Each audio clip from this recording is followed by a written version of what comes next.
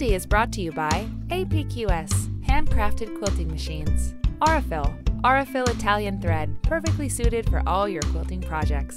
Baby Lock, for the love of sewing. Clothworks, inspiring creativity with art on fabric. Hovels Sewing, when you need to cut it close, choose Hovels. B&B, our fabrics, your lifestyle. Quiltology, the urban quilt space. Quilty. All right, Quilty viewers, you are brilliant. You are ready for a little something more. Today, part 1 of paper piecing basics.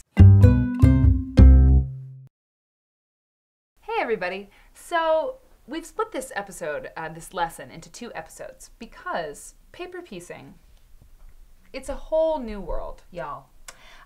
If you've never done paper piecing before, if you don't even know what it is, starting out with no knowledge, even starting out with some knowledge of it, is really kind of a brain melt moment, I think, for a lot of people who start out quilting, cutting strips with the rotary cutter, and that's an awesome way to make quilts, and you can make quilts your whole life that way and be so happy.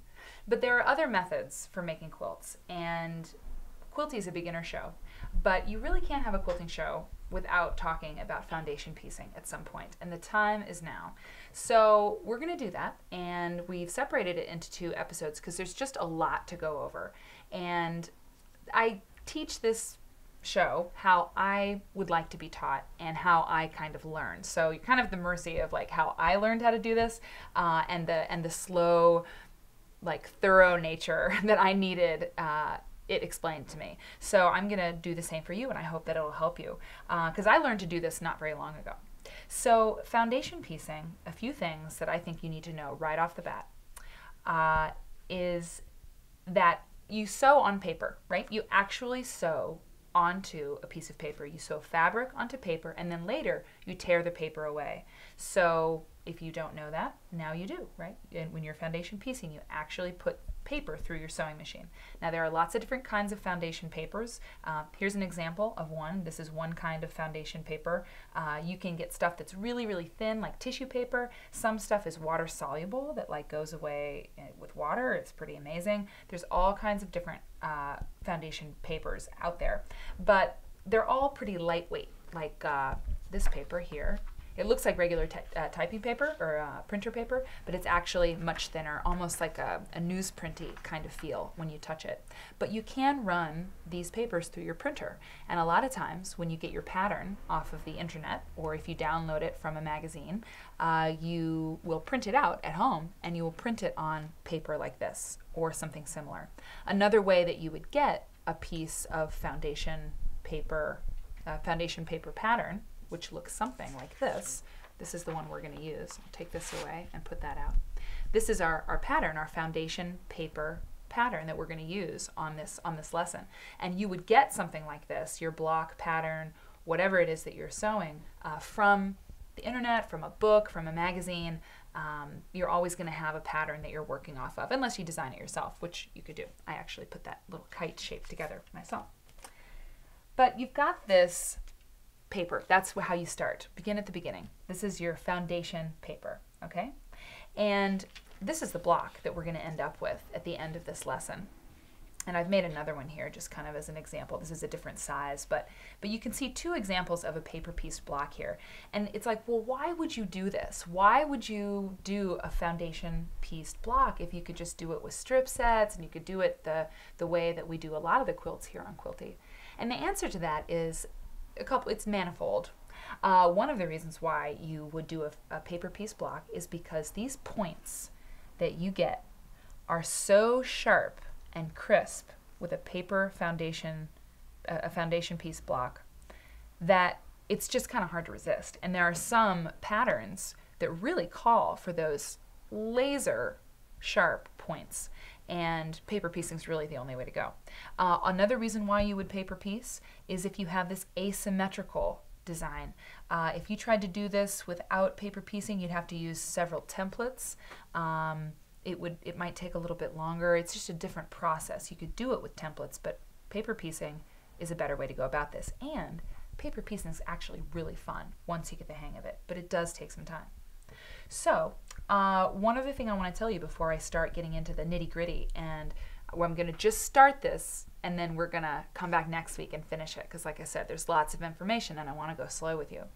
But one thing I want to tell you about it before we get started is that paper piecing used to be a really very popular way to make quilts.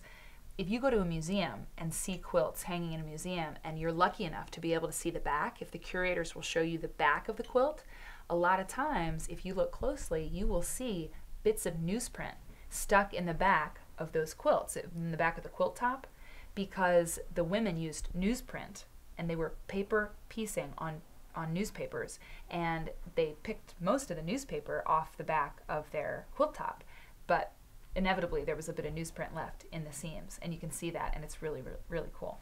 But this used to be kind of the main way before rotary cutters came along and rotary cutting mats that revolutionized quilting. But long ago they did it this way. So it's also kind of a heritage thing to know how to do this, because it's kind of part of the history of quilt making in America and around the world. Okay, so enough talking. Let's take a look at how to begin to do it. Okay. We're just going to begin with our first piece of fabric, and we're going to grab it here.